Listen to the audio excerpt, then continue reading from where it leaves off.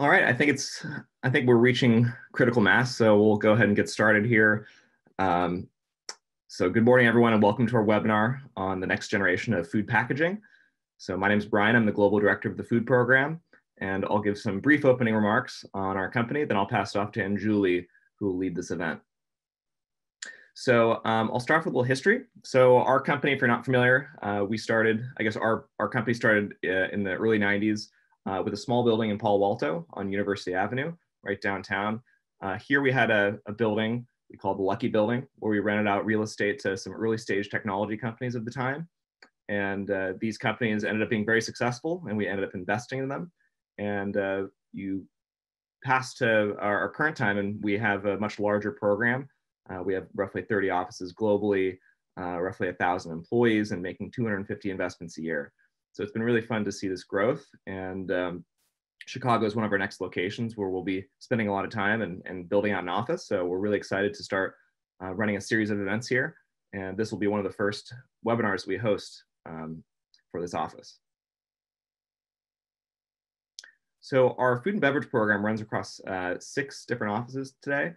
We started back in 2017 with our main office in Silicon Valley. Here we run an accelerator program that happens twice per year, lasting for 3 months each. And in these accelerator programs, we have a selection day where we choose the startups that join. We have a variety of events throughout the program where startups can collaborate with our mentors and other corporations that are involved in the platform. And then we end the program with a expo where they showcase their progress and their technology to all of our network. So this is kind of how our accelerator programs run. We also do a variety of investments. The company overall makes about 250 investments a year. So we're very active in the early stage space for technology investments. So Silicon Valley was where we started. Last year, we opened up our first 2 offices outside of our home turf, one in Sao Paulo, Brazil, one in Milan, Italy, which now are very stable programs, running their own accelerators and making their own investments. This year was very active as well for us. We launched a program in Fargo, North Dakota, focused on agriculture, and we also launched a program out in Thailand.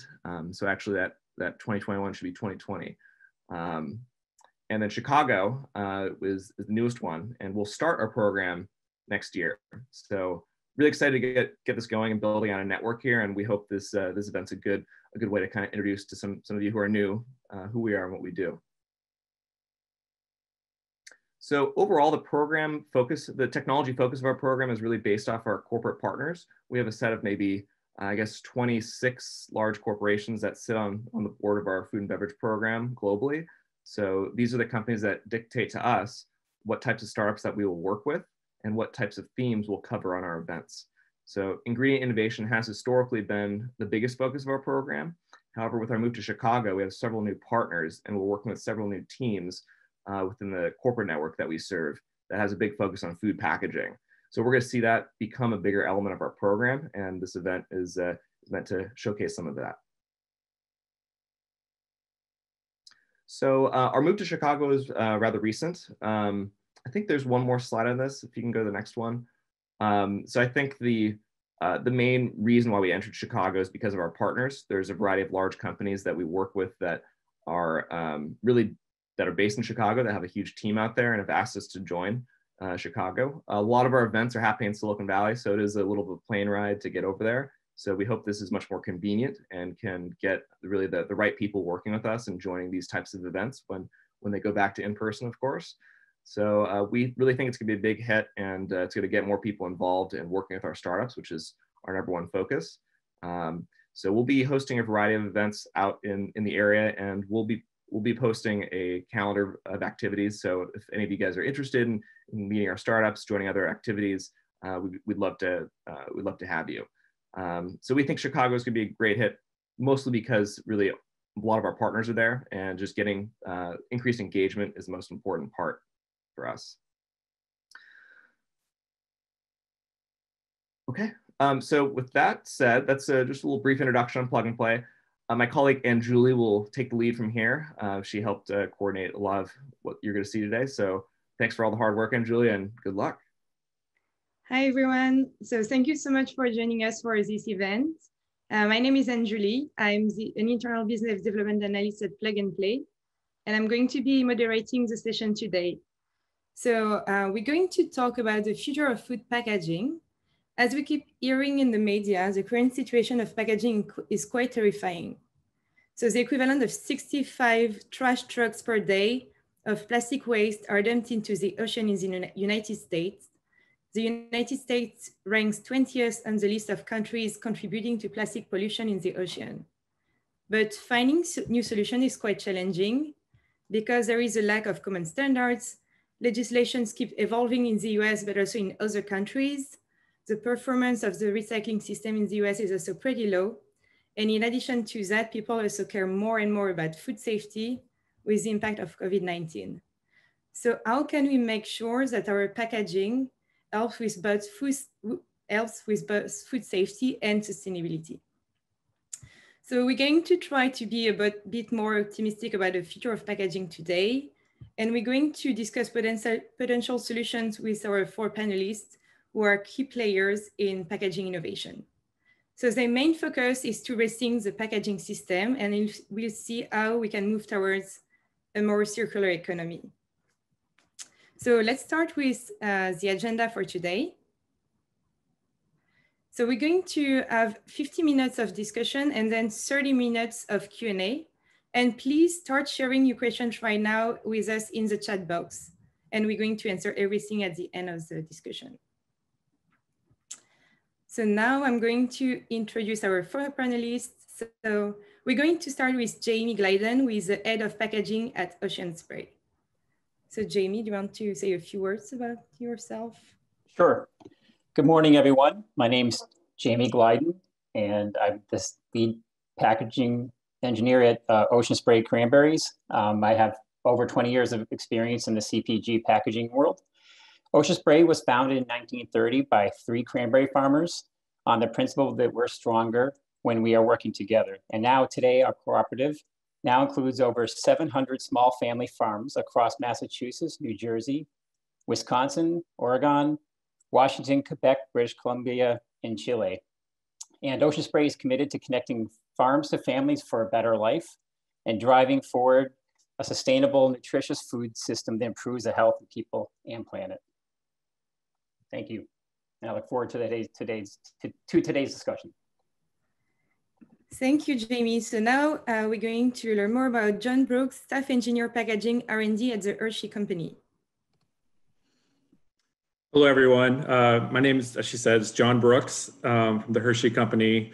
Hershey is a confection snacks company that is based in Hershey, Pennsylvania. We were founded by Milton Hershey in 1894. He started his company with a small caramel business in Philadelphia, where it has evolved into the candy company that we know today. I've had 12 years of experience in the CPG world, specifically in R&D. And at Hershey, I work in our research and development group and part of the packaging innovation team, where I'm leading our sustainable packaging initiatives. And I'm looking forward to the discussion today and the panel. Thank you, John. So our 3rd panelist is Tony Rossi, EVP of Business Development at Terracycle. Hello, everybody. My name is Tony from Terracycle. Terracycle is a mission-driven company, and our mission is to eliminate the idea of waste. We've been doing that from our headquarters in Trenton, New Jersey for almost 20 years now. We operate in over 22 countries around the world, and we have 2 primary pillars to our business. The first, and what I'm sure most people may know us for, is our recycling business. But in 2019, we launched Loop, which is an arm of Terracycle that focuses on reuse.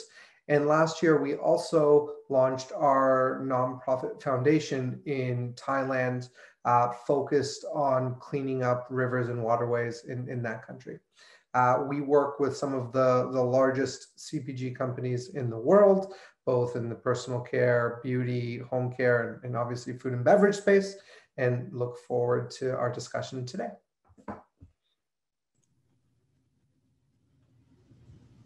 Thank you, Tony. And our last panelist is Dr. Melton Demirtas, Principal Environmental Engineer and Group Leader for Bioprocessing and Separations at Argonne National Laboratory.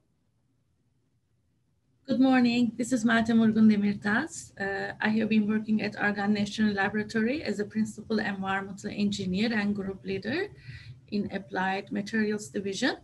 Argonne National Laboratory is one of Department of Energy's national laboratory. Department of Energy has 17 national laboratory for development of new technologies that can be applied in energy, water, medicine, as well as manufacturing areas. We have been operated by University of Chicago on behalf of Department of Energy. Thank you so much for the opportunity. Thank you so much for introducing yourselves. So now we're going to start the discussion. And the first thing that we're going to try to understand is where the demand is coming from, like how customers' demand is driving change. So we've seen that customers' demand for waste-free packaging has been evolving over the past 5 years. And why? What have you seen as key drivers? So maybe, Jamie, you want to start? Sure. I think just consumers are much more aware of not only the products they're buying, but the packages they come in.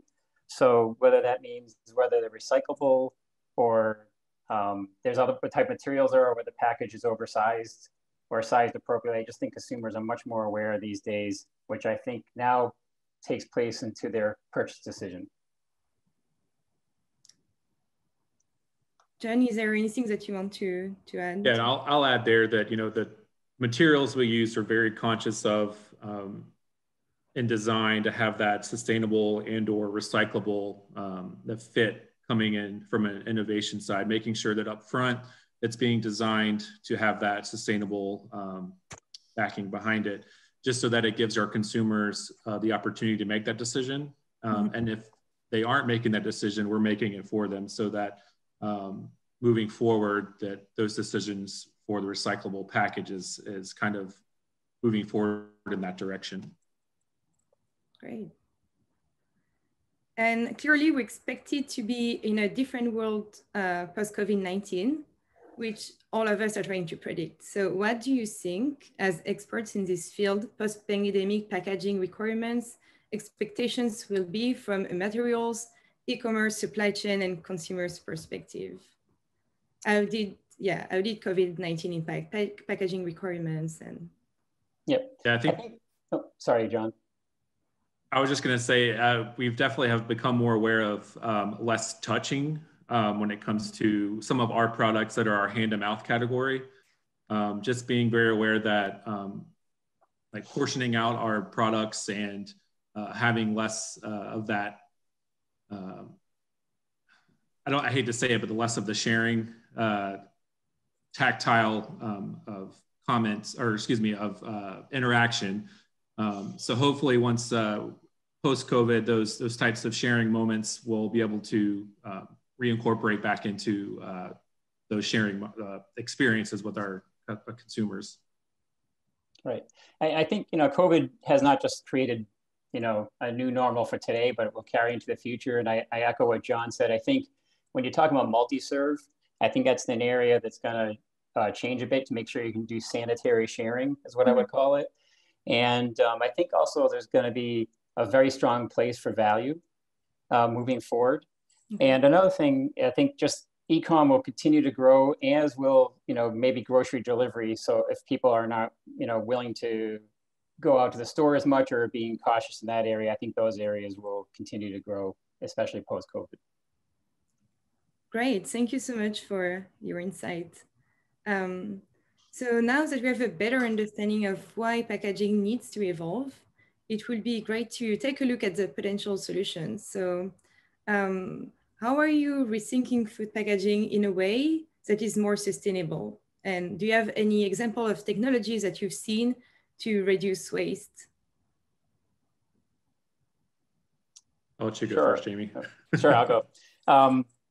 You know, Ocean Spray is happy to announce we're partnering with companies like Loop and Terracycle. Loop is looking at designing reusable packaging that gets sanitary cleaned and then gets returned to the manufacturer and then goes back out to the consumer. So that's going to obviously reduce the amount of packaging out in the field, I would say. And then also Terracycle is key for finding uses for hard to recycle materials, and that's really critical. There's materials have a reason. Sometimes there's barrier requirements for products and packages that need to be met to provide a safe and quality product to consumers. And that's where I think someone like a company like Terracycle is really helpful. And then, of course, looking at a lot of materials when it comes to making them recyclable, and there's been a lot of advances there as well. Yeah, I'll just echo that Hershey is also in the infant stages of a program with Loop as well. It's our first venture of trying to do the reuse program for our consumers. And on the materials side of that as well, there's a big trend, especially when it comes to flexible packaging, moving to monostructures. That is a very well-known fact in the industry right now, that moving away from multi-structured flexible films and trying to move into a more polyethylene specific material that is recycled at store drop-off. And one of the programs that's helping us do that is the How to Recycle program, which is a labeling and has a recycling nomenclature for consumers to kind of understand what to do with the packaging, or how to dispose of it, I should say. Yeah, that's a great point, John. I think that how to recycle is a key part. I think you mentioned in your intro, Anjali, about consumers recycling. I think communicating on how to recycle is really important to ensure consumers start doing it. And I think consumers seeing a number versus seeing instructions is a big change. That's totally right. Meltem, is there anything that you want to add, because you're at the heart of research in this field? I think from scientific perspective, there are two things that already has mentioned, but I would like to reiterate them. One of them is using plastics or synthesizing plastics that they are biodegradable and biocompostable. When we send them to the environment, both natural and engineered environments, they can start to degrade or compost it to their ingredients, so which is good. When we look at the overall plastic waste accumulation in the world, that is good. And the other thing that using the existing plastic waste as a feedstock to produce new products, again, is kind of infinite recyclability. I think these are going to be helpful when it comes to the reducing the current plastic waste. Tony? And yeah, I think on my end, it's tough for us to weigh in, because as Terracycle, we really don't produce packaging. So I'm going to focus more on the Loop side of our business.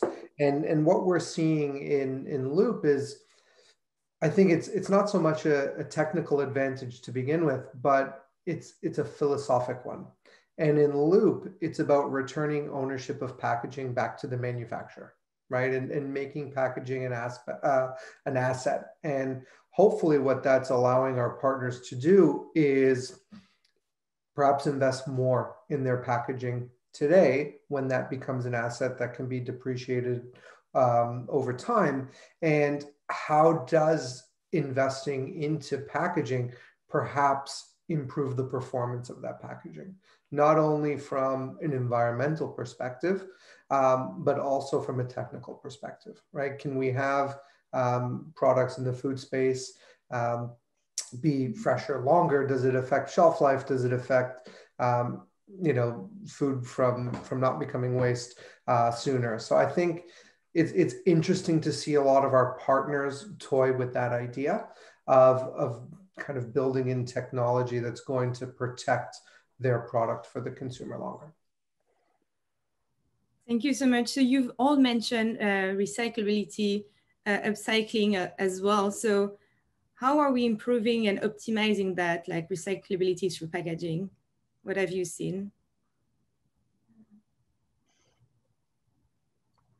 So Jamie. Yeah, I mean, again, I mentioned Loop, and I think that's the one thing we're working on now that we're really excited about here at Ocean Spray. And it's something that's new and well, actually it's not new. Returnable containers exist, but something in the States, not as much now. So I think we're really excited about being partnered with Loop on this. And I think that right there allows us to, the reuse is a big piece for us. Yeah, I'll just reiterate, we're trying to come up with new ideas and new packaging that can really engage the consumer to reuse the packaging, if maybe not just specifically like in a return program, but maybe reuse the packaging at home. So trying to, any type of like bulk container or things that have like the sharing aspect inside your home. We're trying to create those types of experiences with new innovation with our packaging. Super interesting, thank you. So now for Jamie, John, and Tony, what are the main internal and external challenges that you're facing in your companies? From our perspective, Ocean Spray has clean labels, which is a great thing. However, with that, you have to thermally process our beverages. And I think just finding the right technology unlock that's going to allow for new or different materials to be used in a thermally processed environment is a challenge. But luckily, we have some really great engineers here that are working on this, and we're also partnered, as you know, with Plug and Play to find different technologies out there that can help with that. So that's I say is one of the challenges. Yeah, very similarly, a lot of our main packaging is flexible films. I would say about, I think around 90 or 85 to 90% of our main packaging is flexible film. And the challenge laying there is that a lot of it is multi-structured, and moving forward, looking at these monostructures, which seems to be the trend that's going right now. And a lot of the non-barrier solutions that we have right now are going to be easy changes over to this monostructure, but our products that need any types of barriers or for protection from aroma or flavor, those types are also challenges, being that we haven't been able to identify any type of sustainable solutions for those. And that same point, a lot of our packaging that has metallized material, which is not currently recycled in the recycling stream as is in the US, finding alternative materials for those has been a challenge. So looking at in the future at solutions such as biodegradability and compostable solutions is an option that we're trying to look at moving forward. Great. And I think from our perspective, again, I'm going to break it down between Terracycle and Loop because they're two very different challenges, but one that are closely aligned. I think on the Terracycle side, the biggest challenge we have is recycling is not in the best place right now. I think the EPA last week came out and showed that recycling from 2017 to 2018 was down almost 1.5%. And I think when we look at the effect that COVID had or has on recycling today, it's going to drop even further. And so that's a challenging place right now. And for Terracycle, what we're trying to do and the challenge we have is how do we fill that gap, right? Where less material is being recycled, how can we step up and recycle more? And how can we do it in a way that is cost effective to our partners? Because our goal is to continually scale up our programs, but it needs to be done in a way that the business case is there as well. So that's the constant dichotomy that we have internally is how do we continue to grow, and how do we make this an affordable option to our partners so that consumers have an easy way to recycle those materials. I don't think Terracycle is a silver bullet, and we're not going to solve the world's recycling problems. Mm-hmm. So as John mentioned earlier, the how-to recycle labeling, looking at more monomers, that's going to be so important in the future. But that's where we are in Terracycle today. On the Loop side, I think Loop is exciting because we're we're tackling the problem at its core. How do we avoid things from becoming waste in the first place?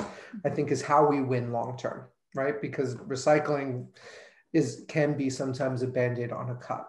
But while exciting, it is still very new. We are asking our companies like Ocean Spray and Hershey's, who've been around for 100+ years, to completely change the way they do everything. And that's not an easy thing to do.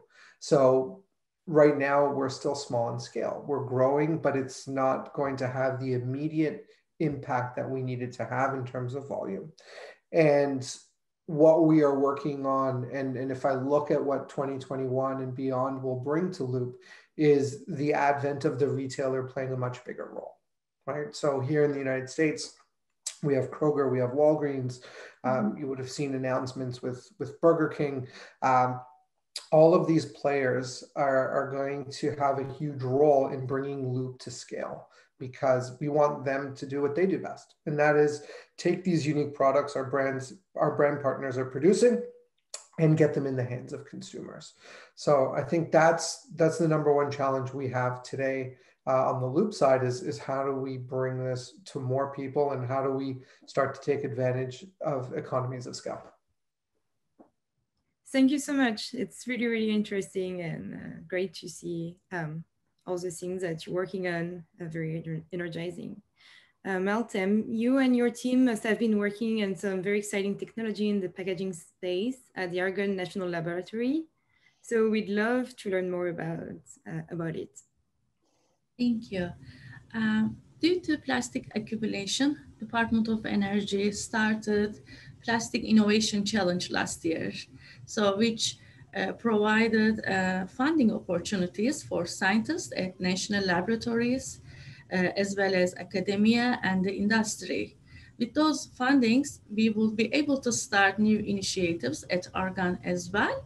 At Argonne, we have a circular economy initiative. This is an emerging initiative in our R&D, and our aim is to develop responsible innovation framework for considering the end of life of plastics, including packaging used for food and beverage industry.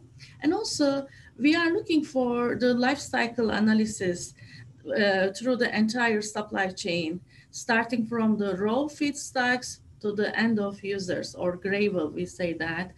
And to achieve those sustainability with the new technologies, we are really looking for two things. Can we use existing plastic waste as a feedstock to develop new polymers that can be used in formulation of food and beverage packaging materials? Or can we use biomaterials, biomass-based materials in formulation of those recipes as well? Again, with the end of life characteristics within our mind. So recently we received 6 different funding from Department of Energy for development of new tools that is going to help also industry when it comes to the designing new materials to achieve their sustainability goals, as well as to develop eco-friendly products. And also we are working on development of new technologies, including food and packaging industry as well. Great. It was great to hear your perspective from a more academic perspective. And also one of the reasons we're launching a new office in Chicago, often called the Silicon Valley of food production, is because it's a very dynamic and very innovative region, especially for food manufacturing. So Meltem, because you're based in the region, so what are the main R&D initiatives that have been emerging in the packaging space in Chicago over the past few years that are very intriguing and interesting to you?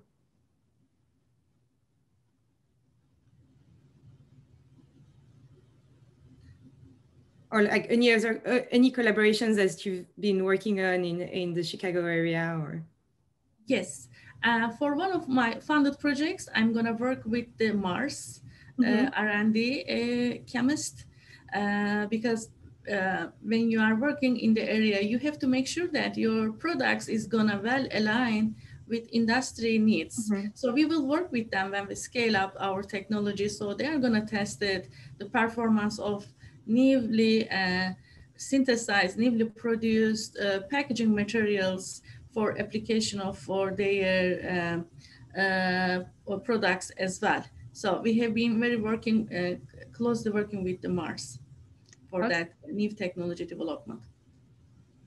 Awesome, really interesting. Thank you. Another question. So how does the fact that legislation keep evolving and especially differ from one country to another impact your packaging sourcing? Like, how is it a main constraint for you? And what are the solutions that you're finding to overcome these? From Ocean Spray perspective, I think the key thing is really just staying on top of what the regulations are. So, they're much different here and than they would be in Europe. And it's really important just to partner with our vendor partners and the right team to understand where the regulations are changing and, just being nimble to react to that. Yeah, just to reiterate what Jamie was saying, that Hershey is a global company, and we need to make sure that we're stay in contact with our team in different parts of the world, meaning that they may or may not have different recyclable initiatives and different types of materials that are recyclable in their country that may not be in the U.S. And so just making sure that we're sharing information back and forth, and if we find any new technologies that they can use, that they can leverage us, and that's the same way we can leverage them as well. Yeah, and yeah, to add to that again, I think communication is really critical. So as long as we're global as well, so as long as we're communicating, the groups are communicating back and forth, that's really important.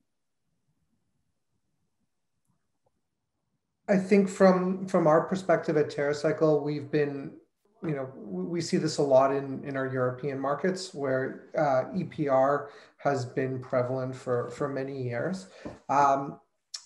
For us, we are a private company, so we don't tap into typical municipal schemes that would be affected by legislation. So we're always here to provide a solution for products and packaging that wouldn't be recovered and recycled in municipal schemes.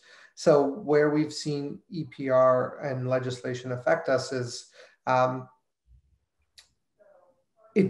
we haven't seen legislation push recycling companies to collect and recycle products that wouldn't be recyclable. That's a common kind of fallacy that we see, that, oh, now EPR is coming, it's going to make everything recyclable. When in fact, that funding goes towards increasing recycling rates for existing recyclable packaging, your PETs, your HDPEs that would be recovered. What we've seen in working with our partners in Europe and state agencies is that our partners for running their own recycling programs have been able to get credits against their EPR bills, and that's something that we work on. CTO in France and the Grüner Punkt in Germany and others.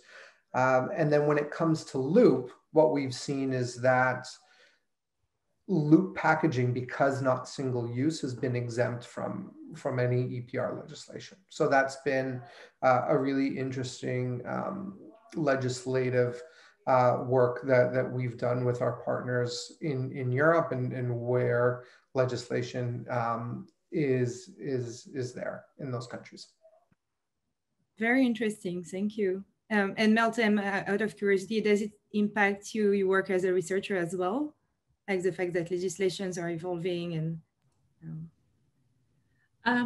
Yes, I mean, because of all these stringent criteria help us to develop new technologies, find the new tools, first of all, to access the current conditions. And also it helps us what will be the solutions based upon this assessment. Yes, I think those new stringent criteria, especially also sustainability goals of many companies, helping us to think differently out of the box. plastics have been integral part of our life last 50 years. We made them for different applications, but right now it is time to rethink about how we can make them much more sustainable, much more eco-friendly. Thank you. Can I say one thing I wanted to add here was, it's not only a global problem, this is also a problem within the US, being that different municipalities have different legislature, what can and can't be recycled. Some cities have some cities have curbside recycling, others have drop off at the recycling center. So it is an issue that we still have here in the US, that it's not a single source type of solution. It's kind of a case by case. You need to know who what your local community is doing so that we can properly understand how to kind of aid those types of solutions. Thank you so much. Yeah, it's really crazy to see how fragmented the legislations are, not only at a global perspective, but also like within each country. So definitely something that hopefully we're going to solve. So now let's talk about another important topic, smart packaging. So packaging, as you all know, can also have a very strong impact to reduce food waste and also, as we've seen during COVID-19, increase food safety. So during the pandemics, food safety and shelf life of perishable food products have been a major concern for all big players in this industry. So for instance, our plug and play teams in China supporting Walmart and sourcing startups within food safety and traceability. So where do you think the legislation for regulating food packaging will be like in the new normal world post-pandemic?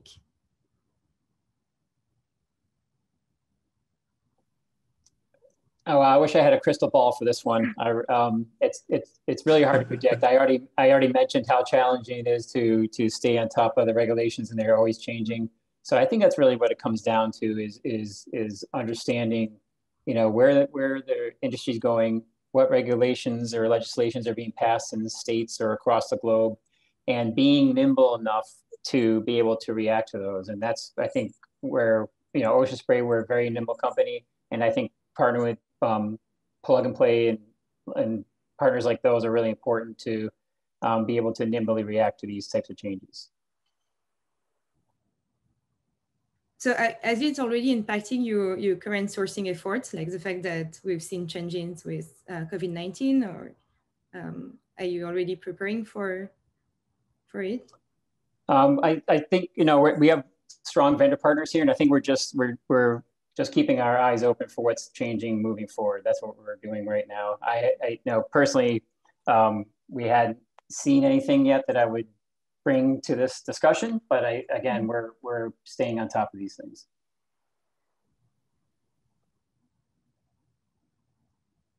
And John, maybe you want to add to it? Like...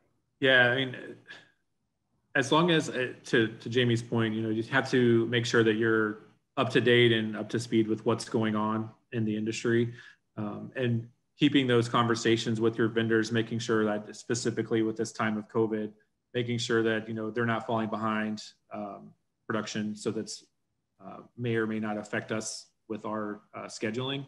So just making sure that those conversations are being held, just so that you understand if there's any timing changes or pushing out scheduling, that you're on top of that. I think for us at Loop, it hasn't really changed our approach when it comes to cleanability of reusable packaging. We've always worked with our partners to ensure that our cleaning standards are going to meet the very stringent QA/QC standards that they have to use packaging again. So we haven't seen a change at all, and it's actually reinforced our original position when it comes to cleanliness and how we clean. I would say that we do look at materials and make sure that they can withstand the cleaning process. So a really good example is when we're looking at alloys today.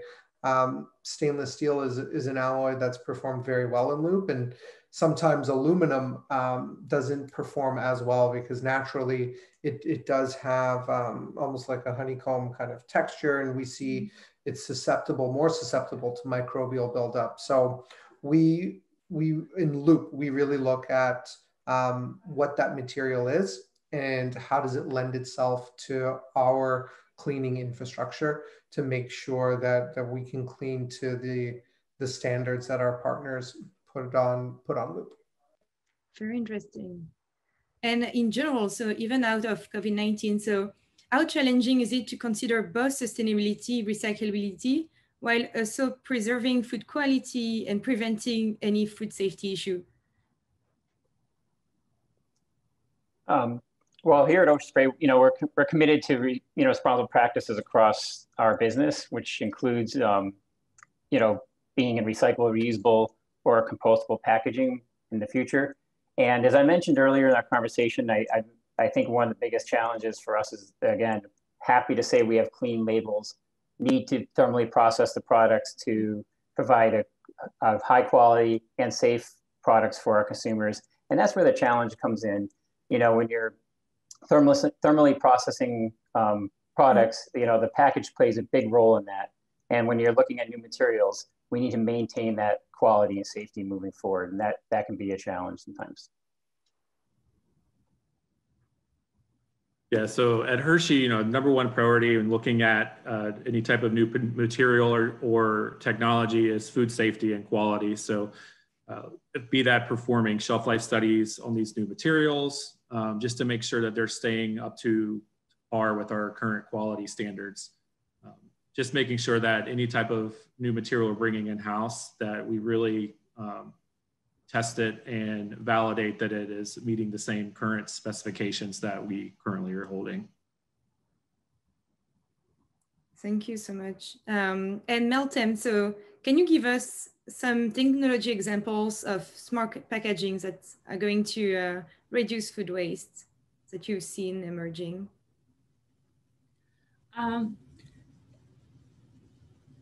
I think one of the things that I am seeing that we over design most of the materials beyond their service lifetime. So I think the most important thing that there should be an optimization between the service that is we are expecting from packaging versus the life of the packaging material in the receiving environments. So this is very important. Another thing that I would like to mention that this is really important that watermark labeling of all these packaging materials, that would be great when it comes to the picking up the right materials that is going to be used for upcycling purposes later. So I think watermark labeling is another smart technology that I am seeing. It is just started picking up in the US when it comes to those separation and concentration of those food packages in the materials recovery facilities. So I'm seeing that this is a really neat technology when it comes to the reducing the food packaging waste materials. So, and the other things that I am seeing that there is a trend that many industry start to think about instead of multi-layer packaging, they are started to think about mono-layer packaging. So these are the two things that I am seeing that is going to be trendy within a couple of years. Thank you. Thank you so much. Really interesting. So now that we all have a better understanding of all the solutions that exist, that you're seeing, all the challenges that you're facing as well, it would be great to learn a bit more about the strategies that your institutions are following to reach these goals.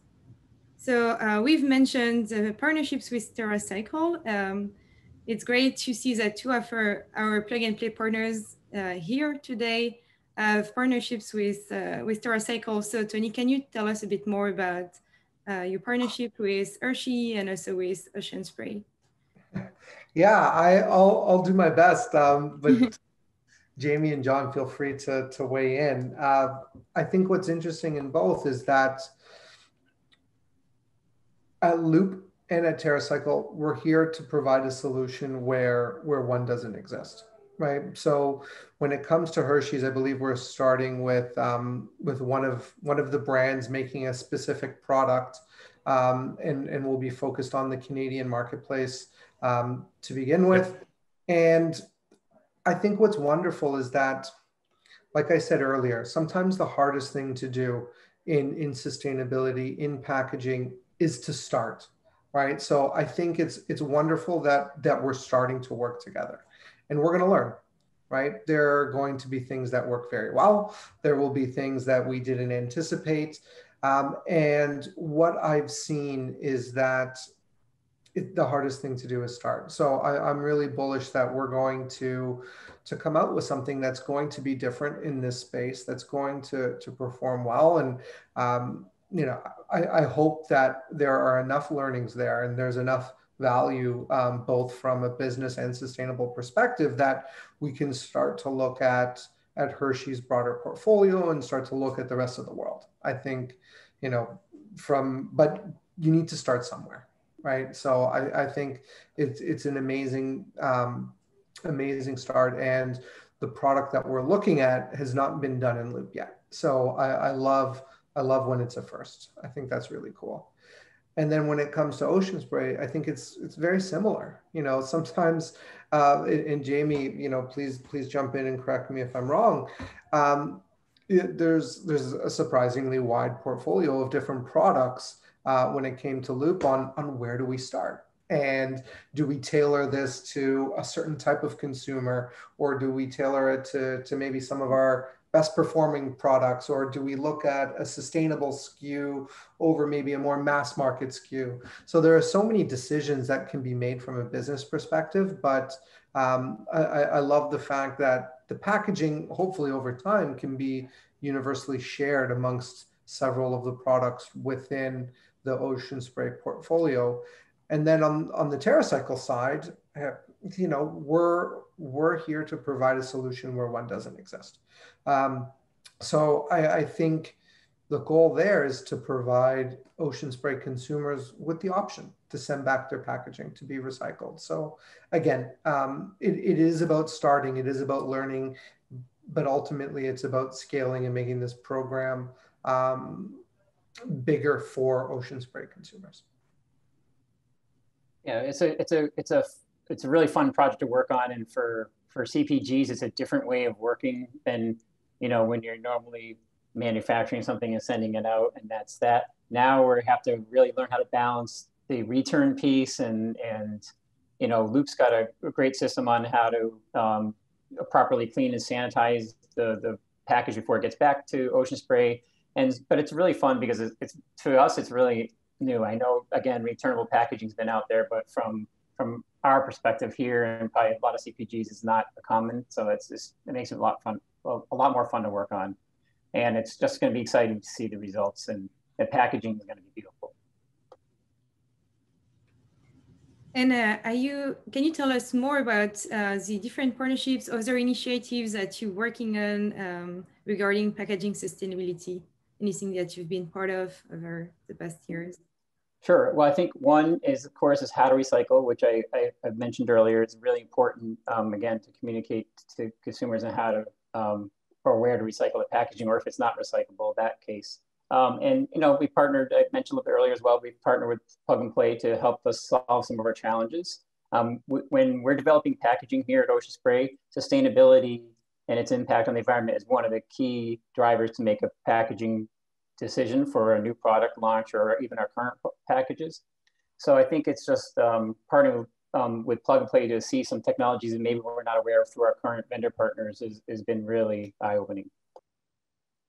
Yeah, I definitely want to reiterate that using Plug and Play, really utilizing the platform to kind of identify the new technologies and of sustainable materials, and really to kind of help us find solutions for our more longer term initiatives. You know, we don't really have the best visibility to what else is out there. So utilizing Plug and Play to really find those solutions for us has been very helpful. Yes, thanks a lot for the kind words. What are some of the sustainability goals within your organization? What is your roadmap for success? Like, do you have any KPIs and any plans that you're trying to follow? How is it structured for your companies and institutions in general? Well, for us, we're looking to, be recyclable or composable or reusable in the future. That's really what we're focusing on. So we want to make sure that our packaging meets those. And so when we're launching new products now, we've got one Craveology that's in recyclable film. So that was one of our first steps towards that. So we again, and then I've already mentioned a couple of times Loop as well for the reusable piece. And again, partnering with Plug and Play to look at alternate materials that can be, properly thermally processed. So. Yeah, from a Hershey standpoint, really focusing currently on the recycling part of the sustainability aspect, and then moving forward, looking at the reusability for our types of packaging using Loop programs and things like that. And Meltem, how does it look like from your perspective? Like, how do you evaluate success, and what is your main goal? Sure. Currently, we have life cycle analysis tool named Grid. We have 43,000 users worldwide to assess the sustainability of any product, starting from raw feedstock to the end of the use of that product. So our aim is to update this grid model with the industrial data for plastics industry as well. And our goal is develop a new tool. We name it Responsible Innovation Assessment Framework that considers end of life of any plastics materials, both in engineered environments as well as natural environments, to promote the circular economy, as well as to have the R&D scientists. It doesn't matter that scientist is in academia or in industry, to assess their synthesis design. How should it be? How their new product can be sustainable. So our aim is to develop new tools for them. Another our initiative is that development of new processes and also new polymers at advanced scale, and scale up their production to the pilot scale. Hopefully industry will take it for full scale applications. Again, to help the industry to reach their sustainability goals. With that, we have been currently developing two technologies. One of them is using shopping bags, grocery bags, as a feedstock to produce lubricants, to reduce their accumulation. And we would like to apply this technology for other packaging plastics as well. Another program is focusing on using the biomass as a starting feedstock to produce single-use plastics as well as candy wrappers or other things. Again, end of life characteristics has been taught at the beginning of the initial phase, not the end of the process. Great. Tony, how does it look like for both Terracycle and Loop? Yeah, I think for us, our goal is to support our clients, right? Our clients being, mainly CPG companies and retailers. A lot of them have KPIs that they've set out as a company to achieve, and we are a service company, right? So we're here to help service those needs, and it can be either through recyclability. What I haven't talked a lot about today is also another pillar of our business around using recycled content. So we support a lot of our clients there. And then when it comes to reusability, it's Loop. So I think for us, it's how do we continue to support our clients to help them achieve their goals? Great. Thank you. So before we move into the Q&A part, do you have any final words that you want to share with your audience? What message would you like to share regarding food safety and food packaging in general? I guess I'm not on mute, so I'm happy to go first. For us, I think that what we've seen in the 20 years we've been in business is there's no silver bullet to solving this problem. And I think it's going to take a multitude of different approaches to solve the sustainability problem that kind of we've created today. So I think it's amazing to see companies trial different things.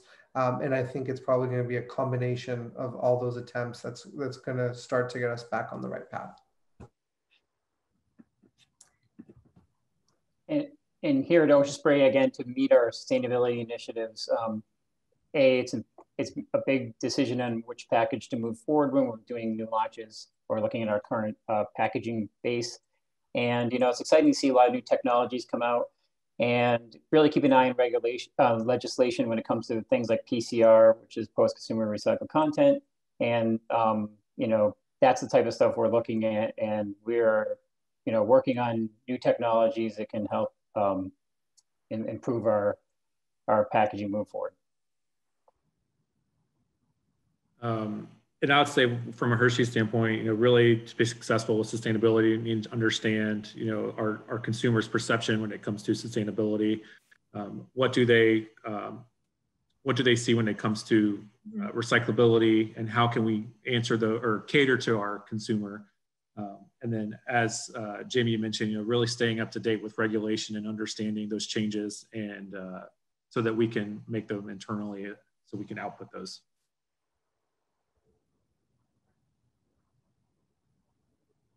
And Meltem, is there any words that you would like to add? Yeah, I would like to pass on this question.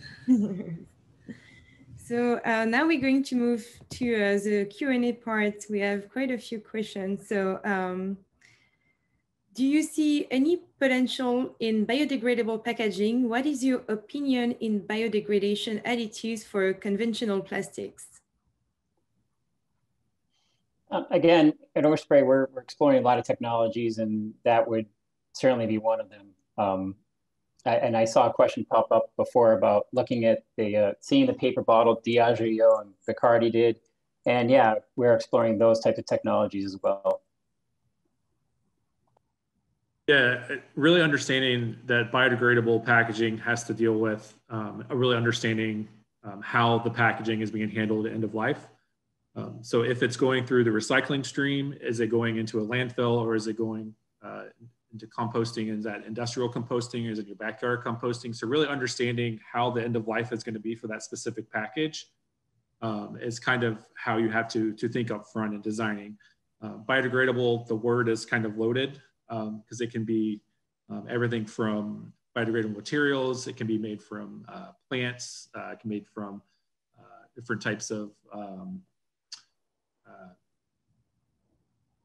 like mineralized layers of content. So just kind of having to understand where that end product is going to be and kind of designing it up front for that. So the next question that we have is, when it comes to reusable containers, what are the main concerns you have, and how are you planning to overcome those? I guess this is for me. I think for Loop, we could spend an hour just on this question itself, so I'll try to be succinct. I think when we work with our partners on reusability, we're really looking through two lenses. The first is it durable enough, right? So are we going to be able to reuse that package a multitude of different times? And I think one of the things that's very interesting that's come out of our year and a half that we've been live so far is that the expectation over time is that these packages will look reused or look used, excuse me. And that's a little bit of a different approach for our brand partners. And the idea of designing into aging is something that, you know, we really don't have to deal with in single-use packaging, right? So how do we continue to have a package that performs the way it needs to perform, that looks the way it needs to look, while not completely damaging a brand's reputation? And while we are here and we're talking about packaging and the science behind it today, there are also, marketers who have their own job to do, and we have to respect the equity of the brand and how that can translate to reusability. So that's one side, and then the other side is cleanability, right? Can we clean what packaging is being developed? And for us so far, there are different materials that lend themselves very well to cleaning and some that are a little bit more challenging. So how do we work with our partners to give them that insight so that they can make educated decisions as it relates to their packaging? Thank you. Another question for you, Tony, from Tetra Pak. In the case of loop, is the overall impact of the process in the environment actually better than more traditional single-use recyclable packaging? Yes. So the simple answer is yes. We've done upwards of 24 LCAs to date with our partners to go through those scenarios to prove that reusability is better environmentally speaking than single use. And what we compare to is material recyclability is our floor, right? That's what we're comparing reuse to. And we're comparing, we're marking against 8 different categories. We're marking against carbon, we're marking against water usage, we're marking against air pollution, and 5 others that escape me right now. But I'll say this, the World Economic Forum, Greenpeace, the World Wildlife Forum, the Ellen MacArthur Foundation wouldn't be publicly promoting Loop and our partners for the efforts that they're doing in reusability if we weren't able to prove that, yes, it is substantially better environmentally speaking.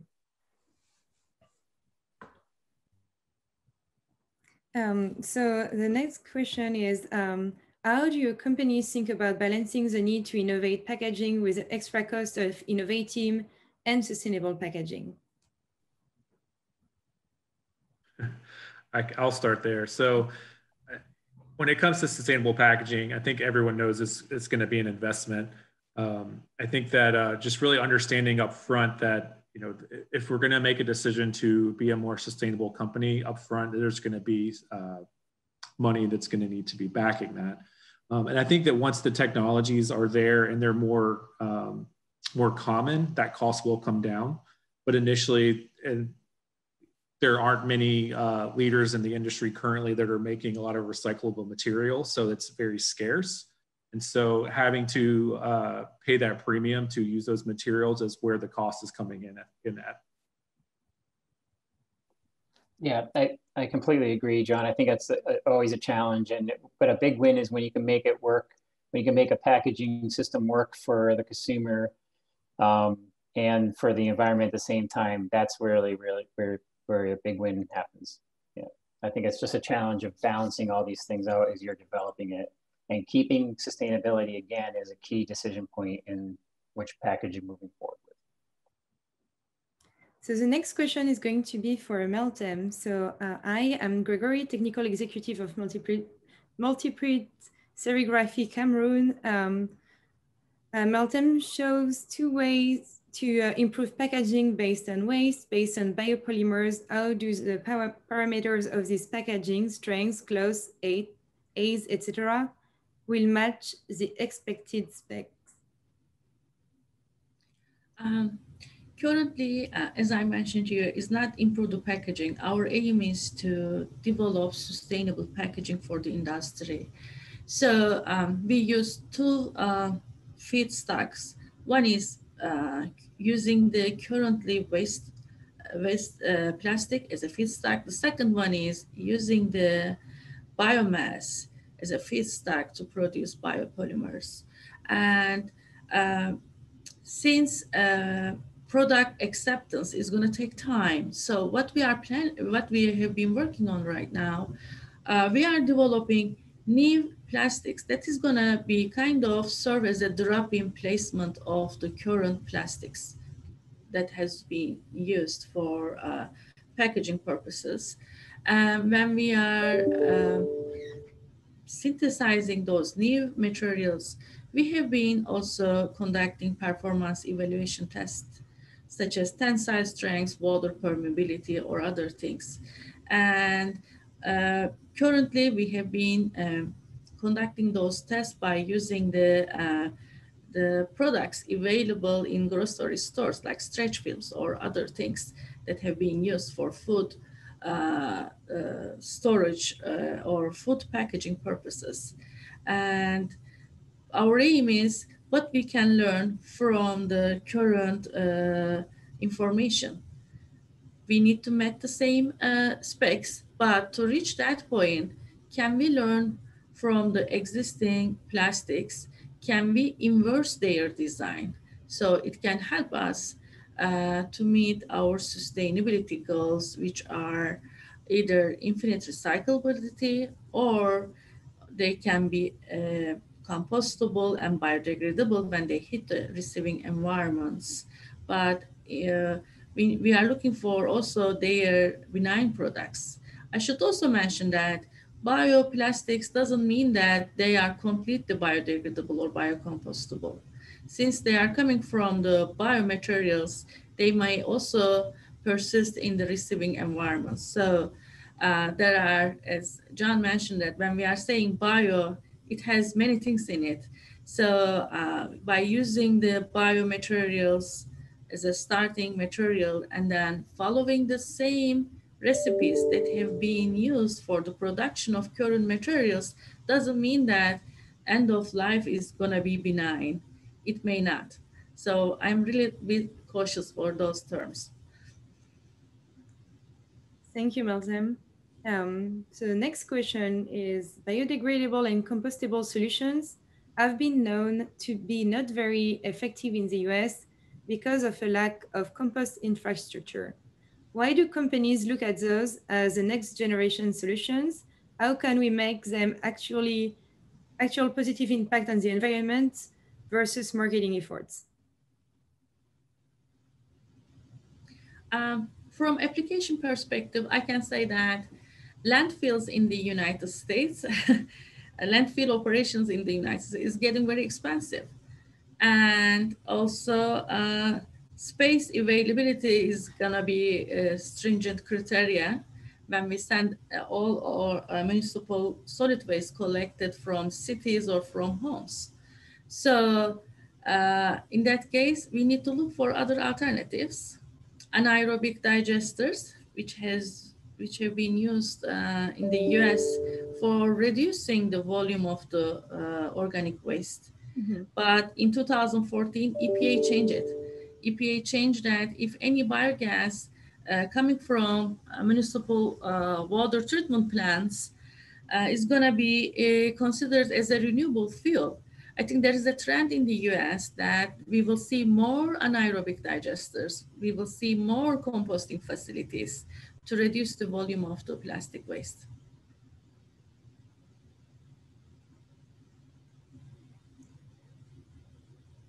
So next question, which is the higher cost the consumer is willing to accept in return of recyclable packaging?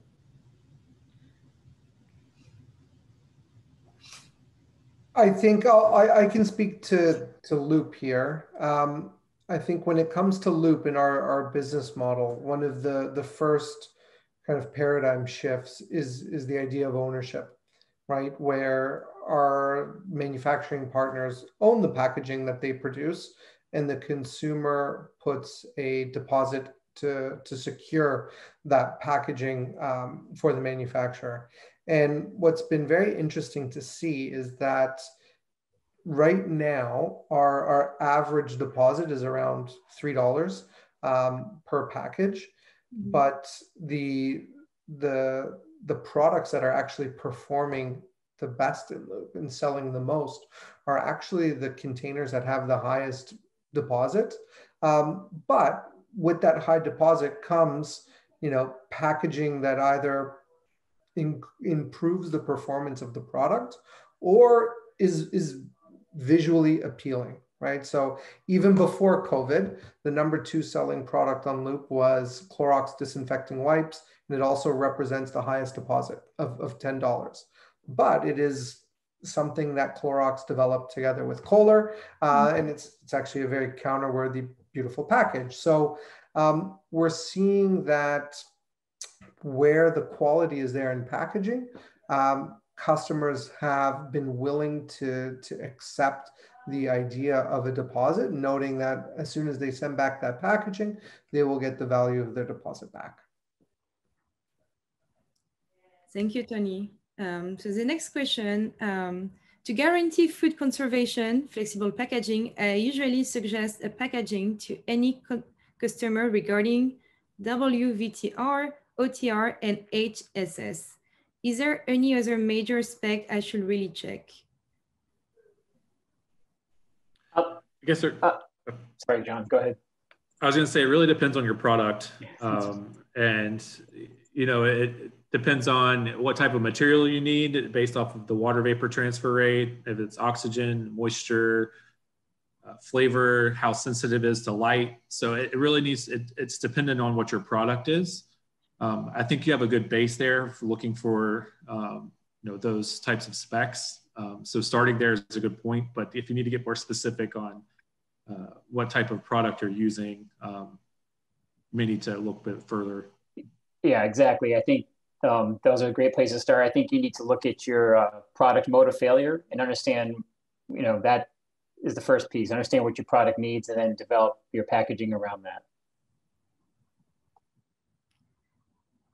So our next question is from Ocean Spray. What are things that manufacturers, suppliers, and retailers can do to bring consumers in as part of solutions on reduce, reuse, recycle, and pay for the cost of convenience, landfill, cleaning up pollutions?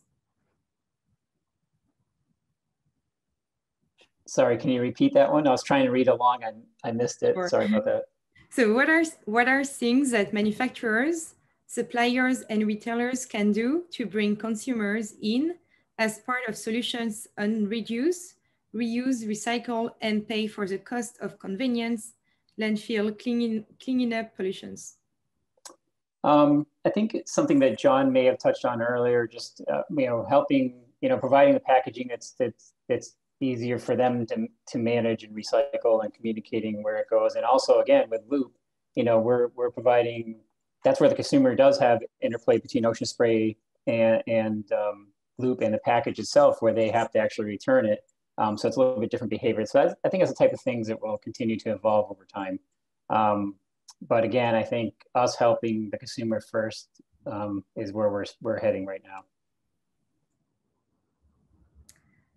So next question from Tetra Pak. Focusing so much into waste management and end of life of packaging, don't we risk to lose attention to the rest of the value chain of the food packaging? Example, sources, transportation, efficiency, consumption, overall performance, etc. Yeah, I'll say at Hershey, we definitely are focused on sustainably sourcing our materials when we can. For example, our paperboard and corrugate materials are sustainably sourced. When it comes to our flexibles, that's a different story. Obviously, we're working on that currently. But yes, we are focusing on sourcing our materials sustainably as much as possible. But yes, I do understand that there's a lot of focus on the end of life, whereas, you know, some of the behind the scenes things that companies are doing aren't as talked about because it's not as forefront in the consumer's eyes. Thank you. So next question, what do we do about food delivery with hundreds of millions of people ordering food every day? Government mandated compostable containers. Is there any way to incorporate reusable containers into the system at that scale? I'll speak for Loop, and I can say that it's definitely becoming a concern. And within Loop, we have created reusable packaging that we deliver all of our products in when it comes to our retail channels. But we're also working with online retailers who have expressed a lot of interest in Loop, not only for the products that they sell, but also for their shipping materials. And we're also having conversations with a lot of food delivery companies as well to help them with their shipping packaging waste that they currently have today. Thank you. What happened with the prohibition about the packaging and the new European legislatives about that? How can we make that materials be in a circular economy?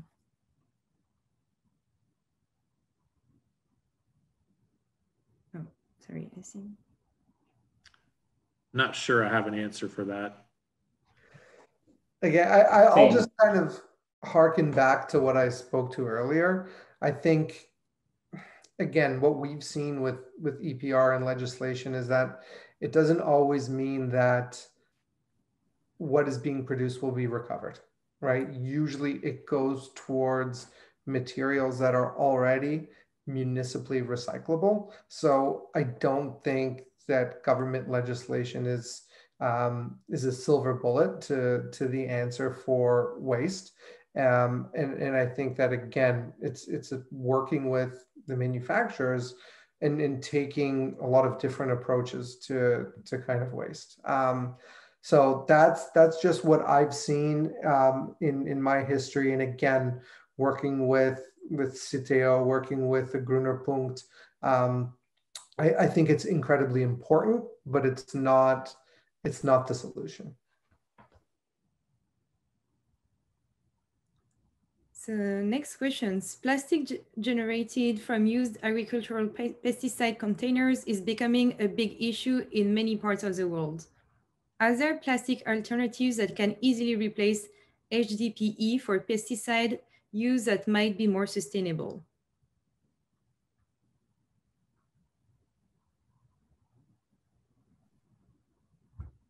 I don't work in pesticides, so I can't answer that question. But I'll put a plug for Plug and Play here. That if there's a lot of companies that Plug and Play has partnered with, they may be able to help you if you work directly with them.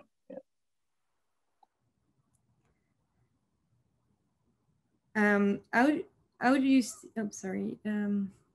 What do you think is the best recycled material for fresh meat conservation?